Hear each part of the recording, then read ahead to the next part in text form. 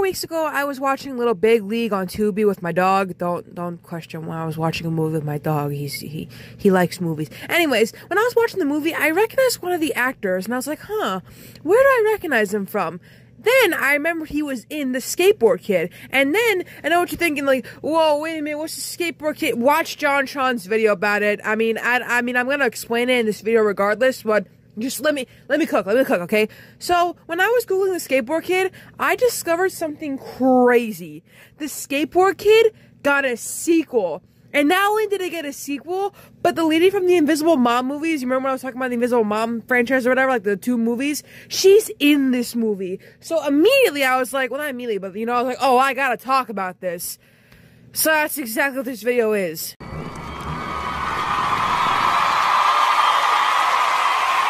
No one could be more bored than Zach, the new kid in town with no friends in sight. When a gang of hip skateboarding thrashers start cruising his neighborhood, Zach hopes his luck will change, but they want nothing to do with him. Then Zach makes the discovery of his life, a talking, wisecracking, magical skateboard, and suddenly, skateboarding rises to entirely new heights. This is the plot of the movie on IMDb. I mean, it's not really that accurate, but, like, I can't remember the whole film. I also never watched the whole film. I've only watched John Tron's video about it.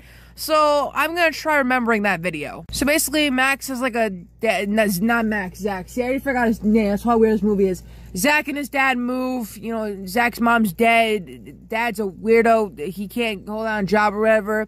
And, Zach meets this lady who works at, like, a car place with this dude, and the dude's son is an asshole, and then the lady's like, oh, let me give you this skateboard, it came from, like, a very famous person, and then, like, Zach modifies it to make it look like a weird freaking robot, and then it comes to life, and then they become best friends, and then the lady's daughter is like, oh, listen, my mom's gotta do all this and that, and pay bills and stuff, and then the car guy is trying to, like, marry the lady to get to his great-granddaddy's treasure, which I don't know what she has to do with the treasure, but, like, hey, this is the movie. And then Zach and the girl, they're like, hey, he's trying to marry you for the treasure, and then she's like, I don't want to marry him, and then the guy's kid and his friends chase Zach and the skateboard, and then the skateboard flies, and they escape, and then the skateboard dies, and then Zach's dad marries the girl's mom, happy ever after. I know you're gonna say it's like a shitty recap of the whole film,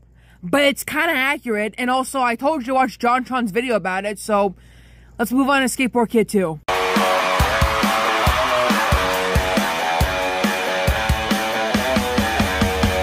Now, I don't plan on watching this movie. It's not really worth my time. Maybe one day John Tron will do it, but it takes him like years to upload, so I don't know. So I'm just gonna read you the summary instead. Take a roller coaster ride full of high-octane adventures as 12-year-old Sammy takes to the skies. With the help of a magical flying skateboard, Sammy ends up the hottest skateboarder in town. But a group of local thrashers don't like the extra competition. They plot to destroy any chance of Sammy competing against them in the local tournament, but they don't have a clue of what they're up against. I should point out that both of these descriptions for the movies are both written by the people who made the movie New Horizons and Concord, so yeah.